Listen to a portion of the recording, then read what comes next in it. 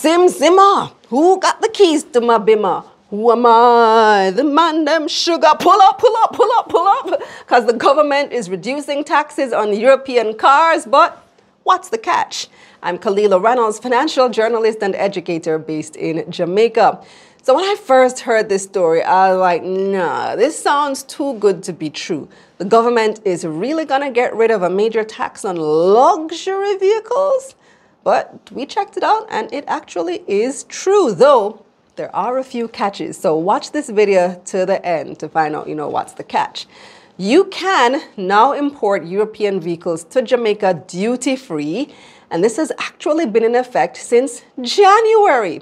Now, this is massive news because many European cars are luxury brands. I'm talking BMW, Mercedes-Benz, your Audi, your Land Rover, Lamborghini, and Ferrari.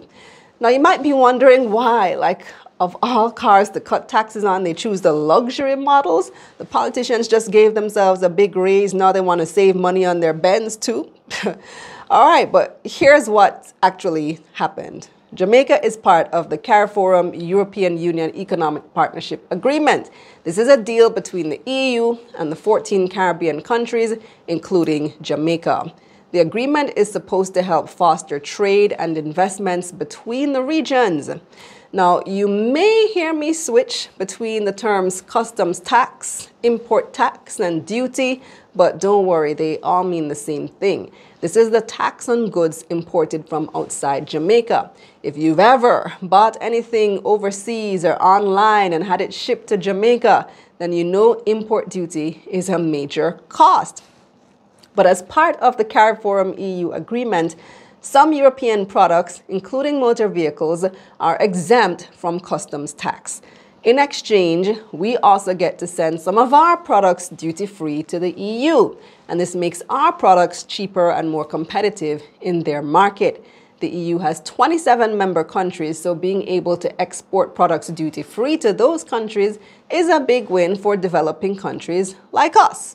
Now, the deal, which was signed in 2008, allowed member states to remove the customs tax over phases over 15 to 20 years, which is what the government of Jamaica did.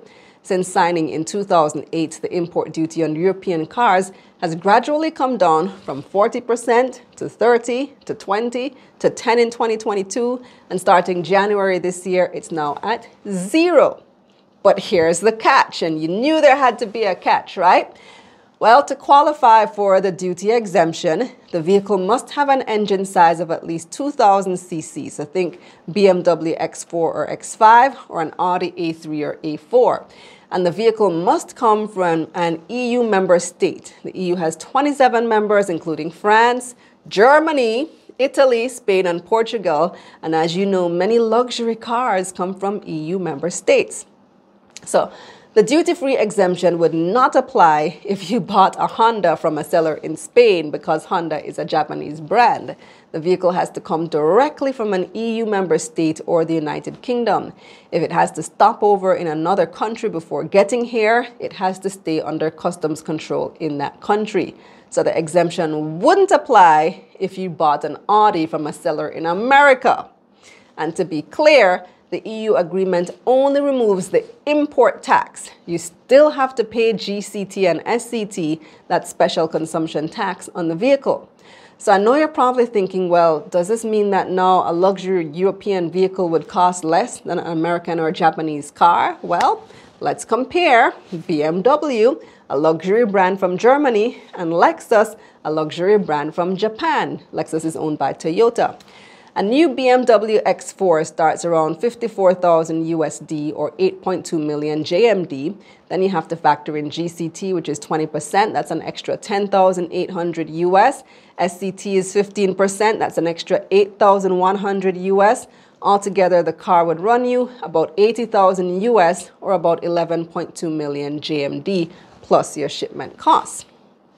On the other hand, a Lexus IS300, which has a similar engine capacity as the X4, starts around 41,000 US or 6.3 million JMD.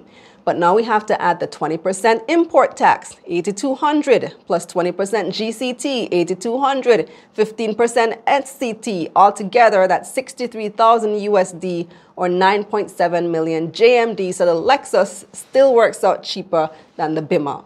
And keep in mind that there are upgrades that you can make to either car that could affect the price. So this is just a rough example of what it would cost. And of course, that's if you're importing the car yourself. All right, what do you think? Are we about to see more luxury cars on the road now? Let me know in the comments. Click the link in my bio and tap newsletter to receive money news like this straight to your inbox. Let's get this money.